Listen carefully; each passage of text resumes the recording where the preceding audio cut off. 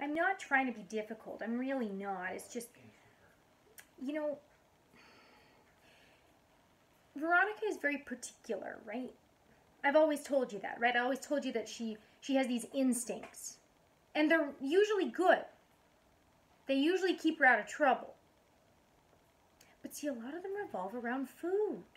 She gets it. She knows what she's supposed to be doing. She's got very keen instincts, especially when it comes to, hunting and eating. And I'm just not sure the kibble satisfies those instincts. I hear her crunching. Well, animals don't crunch. It's not supposed to be a crunchy kind of experience.